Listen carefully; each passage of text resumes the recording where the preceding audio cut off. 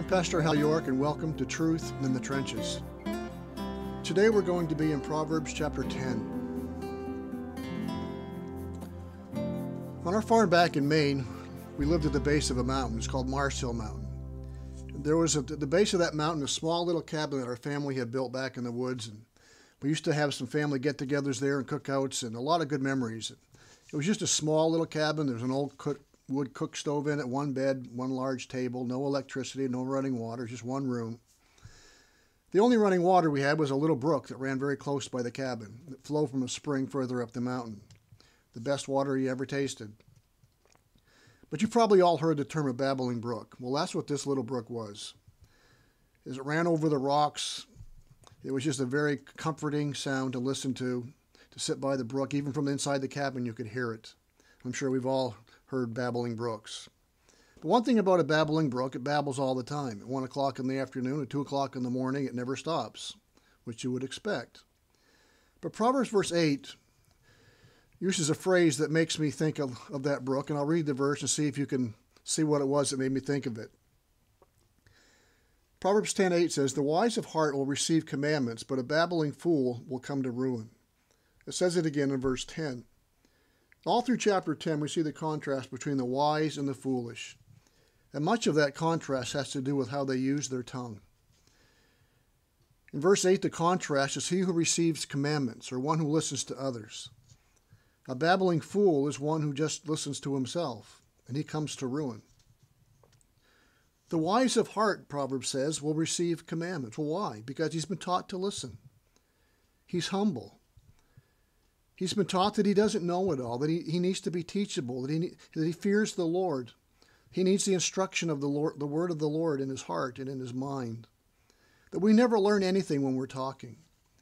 A wise person has learned the need for instruction. He fears the Lord. He needs guidance. He's asking questions, and we see this all through the book of Proverbs. Contrast that, however, with the fool, the babbling fool. He's wise in his own eyes. He's proud. He's filled with his own ways. He despises reproof and instruction. He does not fear God. He loves the sound of his own voice. He's filled with his own ways. If you read chapter 10 and jot down all the things just in this chapter, it tells us about the mouth of the fool. It's very interesting. It says that the fool will not listen, that he winks with his eye, that he mocks instruction, he conceals violence.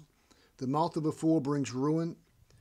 So much of what happens to a fool is linked to his mouth, because the mouth is linked to his heart, and out of the abundance of the heart, the mouth speaks. Why is he coming to ruin? Because he refuses to be warned. He refuses to be instructed. In verse 21, it says, "Fools die for lack of sense." In verse 24, it says, "What the wicked dread will come upon him." They do not know why they stumble, it says elsewhere. They do not learn from others' mistakes, but go on and are punished. Well, why is that? Well, one simple reason is they won't listen. For the fool, a good offense is the best defense. How do you avoid having to listen? You never stop talking, or babbling, if you want to call it. It goes on and on and on. It's like Babylon, babble on and on and on. Wisdom or foolishness are heart issues. It's not about education. It's not about economic standing. It's about the heart. The wise has a new heart, changed by the gospel of Jesus Christ, a heart that wants to listen to the Word of God, to read the Word of God.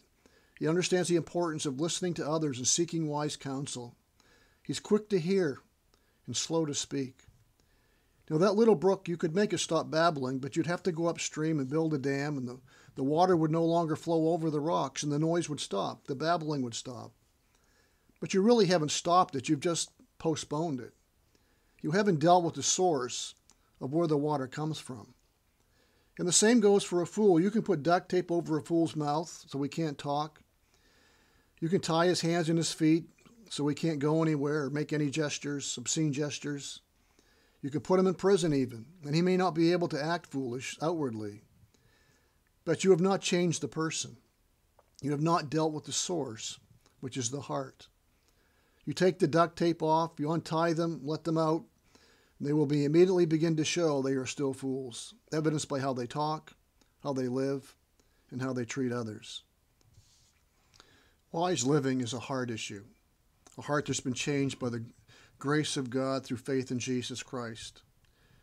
Wise living is learning to listen with a desire to obey what we hear, to receive instruction knowing full well that we need it, that we want it, we long for it, because we want to bring honor and glory to God and to know his joy and purpose for our lives.